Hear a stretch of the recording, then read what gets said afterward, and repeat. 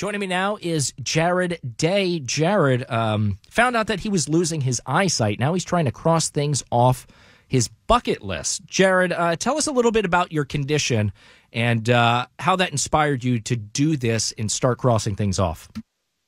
Well, thanks for having me on. So in 2020, I started having some vision issues and went to the hospital, and they told me I had a detached retina from diabetes, unfortunately. And they did a surgery on me. And unfortunately, the surgery didn't take, as I had an emergency that kind of came up during the healing process. So they did the surgery again, which I thought, maybe that'll work because if I could do the proper healing this time. And unfortunately, the two surgeries, I lost my vision from it. After that, they took a look at my right eye and said, oh my gosh, it's so much worse than your left eye was. And told me at that point I only had 6 months left of vision completely until I'd go totally blind. And that really kind of set me on a mission to go, what are the things I would like to do in life if I only have 6 months? And that way I can make as many memories as I can. So if my vision does fade completely, I have these in my head forever. And luckily we're in 2024 now, and my vision, it's limited, but it's still there. And I'm still kind of able to make those memories happen. Amazing. And congratulations that you've been able to keep your vision for as long as you have, and the ability to do that and really take things into perspective and realize what's important to you and be able to cross things off your bucket list. You're going to be here in South Florida next month at Lone Depot Park for a Marlins game. What are you going to be doing there? Yes, sir. Yeah. So one of the things on my list was to throw a Major League Baseball first pitch.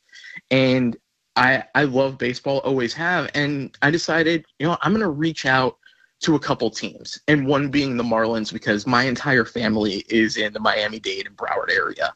And it was like, if I can do something where my family actually gets to see me do this and be a part of this memory, I'm making a memory for myself, but I'm also making a memory for them at the exact same time. And it just so happens to kind of fall on my grandfather's birthday, and we'll have the whole family out there for it. That is awesome. Very cool stuff. What day is that happening? That's going to be Friday, May 31st. Awesome. Mark it on the calendar. Jared Day, first pitch, May 31st at Lone Depot Park. What are some of the other things that you've been able to cross off your bucket list, Jared? So far, my wife and I were able to take a trip to Hawaii. My family's originally from there and always heard about it. We never got to go. I got to meet musicians that I've been huge fans of, and we went to the World Series. And the biggest one, and probably the most impactful one that started the entire list, we got to cross off, and that was see my wife walk down the aisle. At the time when I got the original diagnosis, we were just kind of dating, but we knew that getting married was in our future. And they say it's taboo to see your wife in a wedding dress before the day it happens. When I got the 6-month diagnosis, I didn't know that I would even make it to that day with my vision. So the day of her fitting, I asked her, hey, can you please send me a picture in your dress? I don't know if I'm going to make it. And she did. And luckily, I was able to see her walk down the aisle in that dress. And that was probably the biggest and most impactful one. Awesome stuff, Jared. Kudos to you for, like I said, really finding perspective in your life and figuring out what's important and going out and making those things happen. Congratulations to you and your family. May 31st, he's going to be out there at Lone Depot Park throwing out the first pitch for the Miami Marlins. It's going to be an awesome time. Jared, thank you so much for giving us a few minutes this morning.